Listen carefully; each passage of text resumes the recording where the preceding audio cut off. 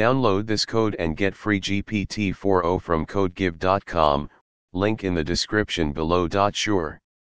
netcdf, Network Common Data Form, is a file format commonly used for array-oriented scientific data, particularly in meteorology, oceanography, and other fields.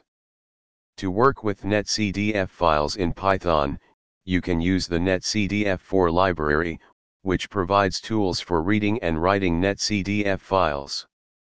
Below is a step-by-step tutorial on how to open a netcdf file in Python, along with code examples. Step 1. Install required libraries. First, you need to install the netcdf4 library if you haven't already. You can install it using pip. Open your terminal or command prompt and run. Step 2. Import the library.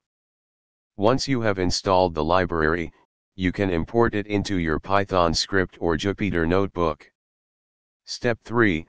Open a netcdf file. To open a netcdf file, you can use the dataset function from the netcdf4 library. You need to provide the path to your netcdf file and the mode in which you want to open it, example R for read. Step 4. Explore the dataset. Once you have opened the netcdf file, you can explore its contents. You can view the dimensions, variables, and attributes of the dataset. 4.1 Check dimensions. You can check the dimensions of the dataset using the dimensions attribute. 4.2 Check variables.